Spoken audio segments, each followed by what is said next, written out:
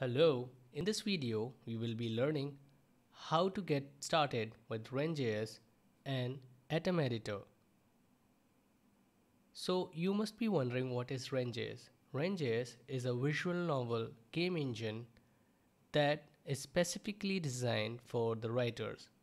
It uses YAML, which is easy to work with, and once you get hang of it, uh, it doesn't take time to write stories with YAML.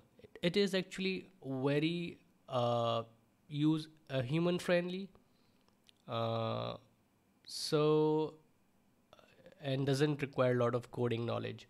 So I don't think you would have any problem working with it.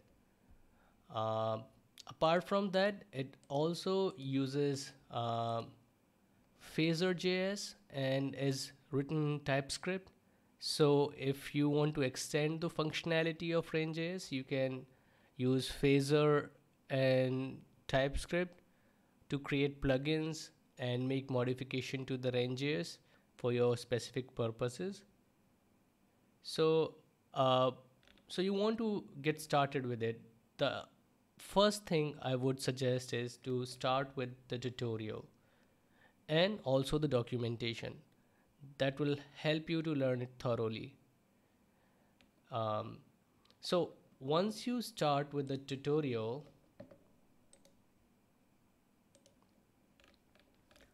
you will be asked to download the Quickstart and the tutorial asset pack.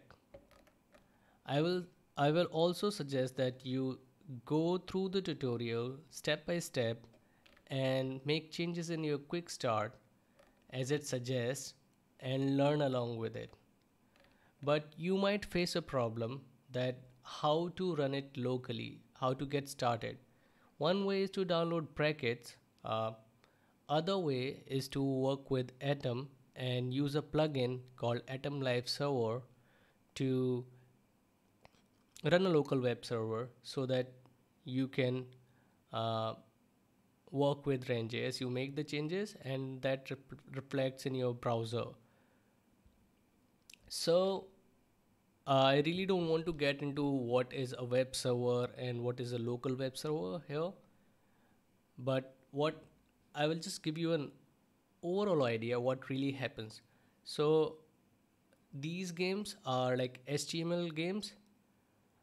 So once you develop it, you would need to upload it onto a web server so that the people can uh, play the game, or else you would like to export it as an application using desktop package manager, which it comes with.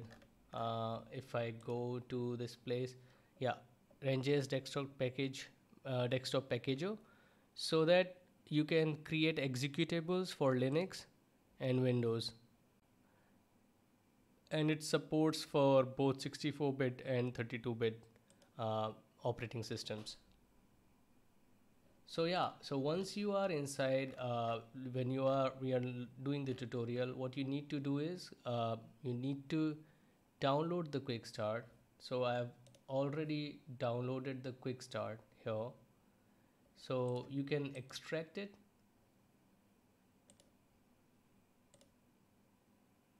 and you will have a folder, and inside the folders you will have your asset library, story folder, where you have your GUI configuration, you have your configurations, other setups, and the story file, story.yaml file. The most important file as a writer, you would have to deal with story.yaml file, and so we will learn. We will really don't go. We won't really go into the depth of how these files like work and what exactly you can make changes to, but we will just learn how to set up the Atom editor. So to start with, you need to install the Atom editor. I already have Atom installed, so I'll just run it. So once you are in the Atom editor, what you need to do is you need to press Control plus comma keys on your keyboard. This will bring into the settings page, and from there you need to choose the install tab. So you need to put Atom Live Server and you will get results.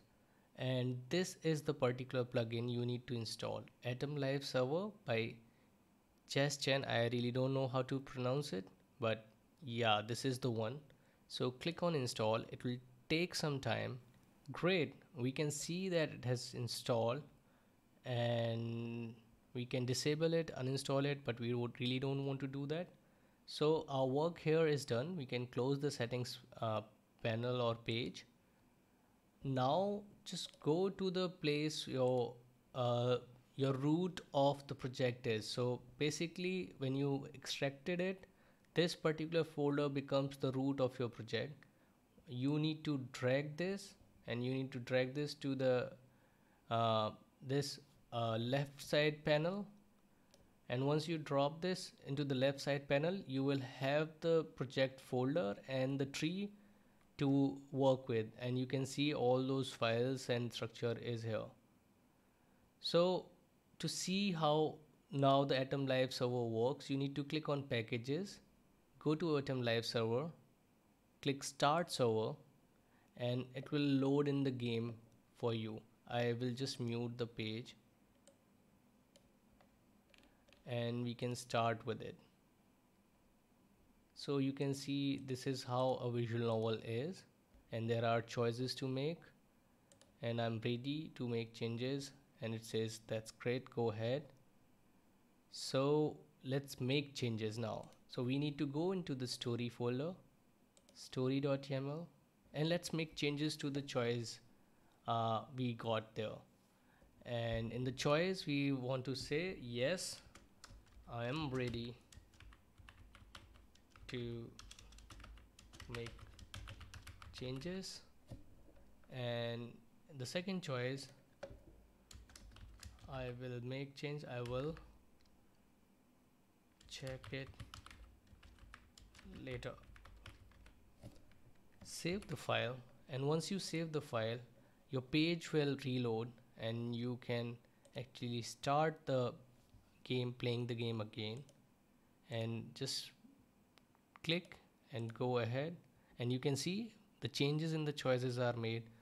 And this is just the one change I have made. You can actually change a lot of things. You can upload assets and then work along when I mean make changes and get reflect, and there are so many settings to work with. You can the first place I would actually say is to prepare the graphic user interface for your game.